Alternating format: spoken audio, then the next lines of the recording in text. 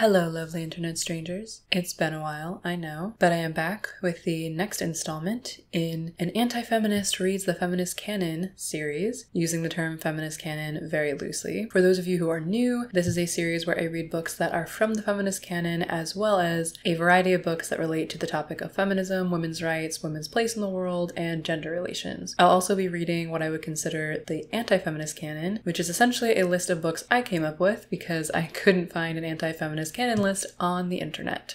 Surprise, surprise. I hope you'll bear with me. I will be reading off of a script instead of my usual off-the-cuff style. I already tried to record this in an off-the-cuff style, but the audio came out so bad that I couldn't fix it. I essentially ran the video through a free transcription service and turned that transcript into a script. So if anyone needs that service, it is otter.ai. It was very helpful. The topic of today's video is Woman and the New Race by Margaret Sanger, which was published in 1920. Yes, that Margaret Sanger, the one you are thinking of that is associated with Planned Parenthood. So first, why I chose this book. It was on a list of feminist books, and I've discovered in all of my studies that one of the most central subjects for feminists is motherhood, understandably so. And the advent of widely available birth control technologies really changed the game for women. So I thought it was important to read a book on the subject from the woman whose name is synonymous with the topic, Margaret Sanger. I'm sure at some point I'll read more about birth control in the 1960s, but I feel it's important to know the roots and trace the history of this technology and how it relates to women's movements. So where does this book sit in the feminist timeline? 1920 was the year that the 19th Amendment was ratified. It's somewhat unclear if this book was published before or after, but I would guess slightly before, assuming that most of the writings were done decently ahead of publication. Essentially, it was published at the pinnacle of the women's suffrage movement. This book precedes Virginia Woolf's A Room of One's Own, which is one of the earliest books in the feminist canon, by about a decade. The word feminism existed, but it was rarely used. It was more common to speak of specific causes like women's suffrage, or in Sanger's case, voluntary motherhood or free motherhood. Or if you watch my previous video on women in economics, when she talks about the economic independence for women. This book has a similar structure to Women in Economics by Charlotte Perkins Gilman. That is to say, Sanger lays out a clear central argument and then proceeds chapter by chapter to present points that support her arguments as well as address known criticisms. Unlike Gilman in Women in Economics, Sanger has plenty of data to support her arguments. However, the standards and practices in place today regarding citations didn't exist. Occasionally, she cites the source or gives the name of a study, but for the most part, you have to take the data on faith. But she needs to present this data because infant and child mortality rates are key supports to her central argument. Moving on to the relevant author biographical information. In addition to her work as a social reformer, sex educator, and writer, Sanger was a nurse by profession, and she was born in 1879, so she was 41 when this book was published. She popularized the term birth control and opened the first birth control clinic in the United States in 1916, and she established organizations that would later evolve into the Planned Parenthood Federation of America. In 1914, her pamphlet Family Limitation got her prosecuted under the Comstock Act, which was a piece of legislation that criminalized the sending of obscene material through the mail, and this included literature on contraceptives.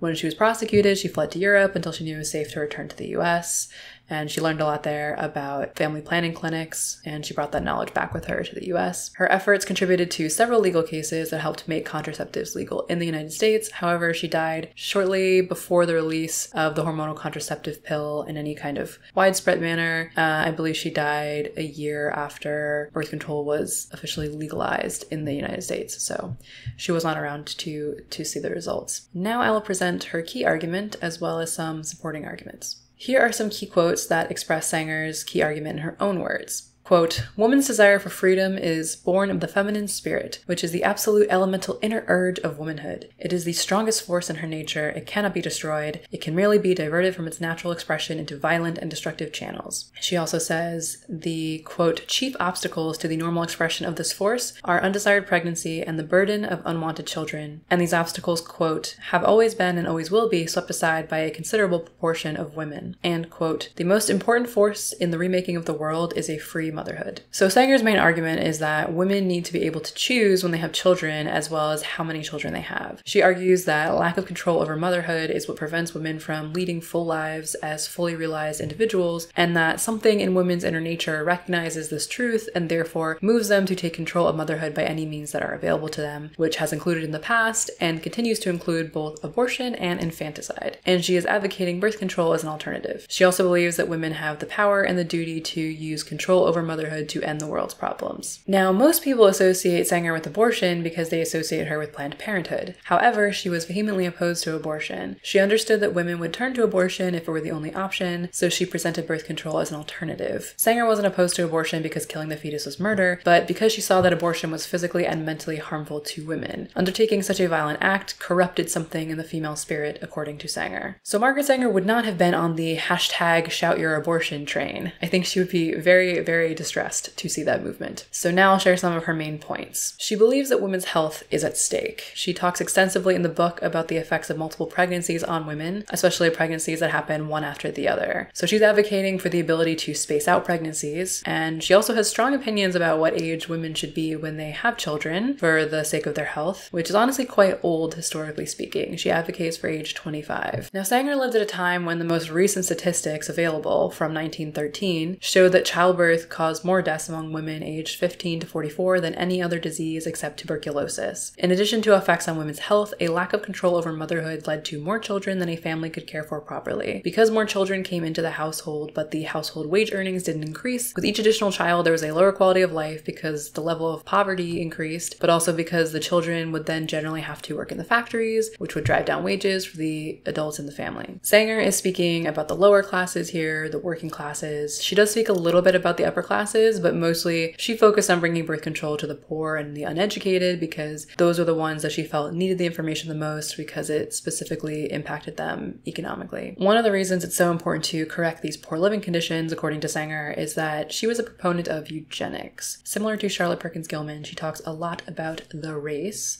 that is the human race, the equality of the racial stock, that having women whose health is put in jeopardy by unwanted pregnancies, and pregnancies in quick succession leads to a lower quality of health for children, and leads to generations of weak people that will continue to produce feeble-minded children and children more prone to illness. The eugenicists love that word, feeble-minded, but I digress. Sanger felt that women had a responsibility toward the future of the human race, that they were the ones responsible for shaping it. So they needed to be able to control when they had children, how many children they had, and with whom they had those children. She believed that they could control the quality of their children both by whom they produced those children with, but also by ceasing to have more children if there was a problem with the first one, like feeble-mindedness, that essentially that was signaling something wrong with their racial stock, and they should not bring any more of such children into the world to be a burden on society. Sanger makes an additional argument about the effect of unwanted children on society in general, which is based on Malthusian thinking. If you're not aware of Thomas Malthus, he was an economist who wrote an essay in 1798 called An Essay on the Principle of Population. Essentially, he argued that humans would acquire abundance, but then they would use that to drive population growth, which would then lead to a decreased standard of living. That populations would grow until the lower classes were suffering from more hunger and disease. He basically saw that whenever conditions improved, population growth was inevitable, and that prevented real progress toward a utopian society. Malthusian thinking has largely been debunked, but it was very popular at that time, and there is still a modern strain of it, like the people who say we should stop having kids to save the environment. So, because of her Malthusian thinking, Sanger believed it was important for women to be able to control how many children they had, because the more children you have, the more the population grows, and the more the population grows, the more wars there will be, because there are more soldiers to fight the wars, and also because the more children there are, the greater the population is, and the more that the state can justify wars, because they need more territory to fit the population. So in her view, women would be able to stop wars by controlling the number of children they have. Sanger further believes that voluntary motherhood will allow the woman herself to flourish. She sees that women are not able to have full personhood when they are burdened by unwanted children. Sanger mentions the hetera, which translates to stranger women in Greek. Sanger describes them as women in ancient Greece whose homes were gathering places for philosophers, poets, sculptors, and statesmen, and that they were free from the burden of too many children, unlike the citizen wives who were bound to their homes. So the only way that women would be able to engage in intellectual activity would be to control motherhood. However, from my research, it appears that the hetero were actually courtesans. That is, very high quality and intelligent companionship for the elite men in society. There's some conflicting theories on that, but it's not as simple as just saying these were women that got to live independently and have an intellectual life. They were prostitutes. High quality prostitutes. Prostitutes with, yes, a lot of freedom, but still prostitutes. Anyway, she wants to prevent the submergence of womanhood into motherhood, to keep women from becoming essentially like robot mothers or brood mares. She talks about how women will be a better quality of mother when every child they have is a child that they want, and that children have the right to be born into an environment that is filled with love. That choosing motherhood will create a better environment between the woman and her mate, and also that she will get to choose her mate. Sanger addresses the counter-argument from her opponents that, well, if you don't want to have kids, then you can just be celibate. But obviously that doesn't work for most people. It makes your marital life very unhappy. It especially makes your husband very unhappy. And she said that yes, women can decide not to have children, but those women are not the ones that are going to remake the world, as she put it. That women have this duty to shape the future of the world. She uses this very flowery language throughout the book. She says things like, quote, "When motherhood is a high privilege, not a sordid, slavish requirement, it will encircle all, and its beating will shine upon all, for its beauty is of the soul." She also said, quote, "Voluntary motherhood is motherhood in its high and holiest form." And, quote, "Fearless motherhood goes out in love and passion for justice to all mankind." She believed that the freed mother, the voluntary mother, would have compassion for all children, for all of humanity, and not just her own children and her own family. So it's very spiritual talk. She was a classic progressive, and she uses that language. She doesn't say social organism specifically, which is a key term for the classic progressives, but she really harps on this idea of the fitness of the race, and the idea that women's freedom will end feeble-mindedness and oppression and physical deterioration, that because women will not have low-quality children, therefore we will improve the quality of the race, and that this is an important task. And that's all classic progressive talk. So, what do I think of her arguments? As I've said, I think the Malthusian thinking is incorrect. It was a popular way to think at the time, but I think she would be surprised to see the world's population today, certainly. Where I would agree with Sanger is that voluntary motherhood is central to women being able to lead a well-rounded life as fully realized individuals. I say this as someone who has always been masculine of center and personality, and someone who is still undecided as to whether to have children. But not because I dislike children. There are definitely those women who don't want to become a mother because they hate kids, and those people honestly freak me out a little bit. But just because you love children and are nurturing, that doesn't mean your best path when you have options available to you is to take on the 24/7 role of mother for life. And so I do think that women being able to choose whether to become a mother, to choose when and with whom to do so, and to space out their pregnancies, gives them the freedom to design their lives. That allows women to wait until they finish their education before having a child, to wait until they are transitioning from one job to another to have a child. They can plan. And I think that voluntary motherhood/birth control gives freedom to women who in the past, if they rejected the role of mother, would have had to lead a life of celibacy or otherwise take great risks to have sexual relationships. Even Jordan Peterson has said that there are some women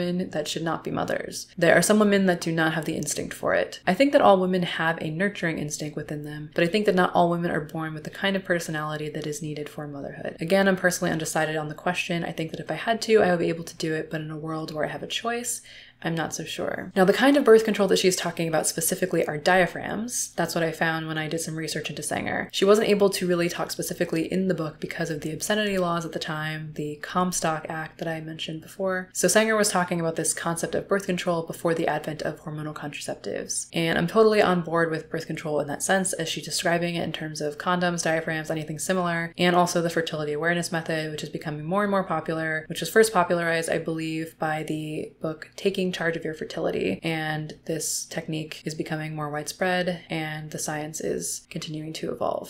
So now for the buy, borrow, bypass portion, which is to say, is this a must read, a get to it if you can, or definitely don't read this? I would say this is a borrow, aka a get to it if you can. It's not part of the main feminist canon, but if you're not taking notes on it extensively like me, it's not that long of a read. And it's interesting to read about birth control at that time, right around the suffrage movement, way before the pill. And it's good to read about the idea from the pure perspective of the barrier method, rather than getting caught up in arguments about how the pill works and effects on women's health. And she makes actual arguments in this book. It's not like most of these feminist books that come out now that largely have the woman's personal story in there and a lot of what I call feminist whining. Whether you agree with Sanger's position or not, I think it's a worthwhile read if you want to understand the arguments that she's making, and for you to see that a lot of the underpinnings of current feminist thought was already present present in this book in 1920. But at the same time, that there were ways in which Sanger, who was seen as a forerunner of the movement, was very different from the current feminist movement because she was very anti-abortion, although not necessarily for religious reasons. So that is my review of Woman and the New Race. I hope you enjoyed it. I hope you learned something. I'm sure that probably none of you have read it, but now you don't have to because I just basically explained most of the book to you. So if you have any questions or if there are any of Sanger's ideas that you want me to talk about more, let me know. I took plenty of notes because someday I would like to write a longer book about all of this. But for now, this is where I leave you. If you enjoyed this video, please give it a like. If you'd like to see more, please subscribe, and I hope to have more content for you very soon.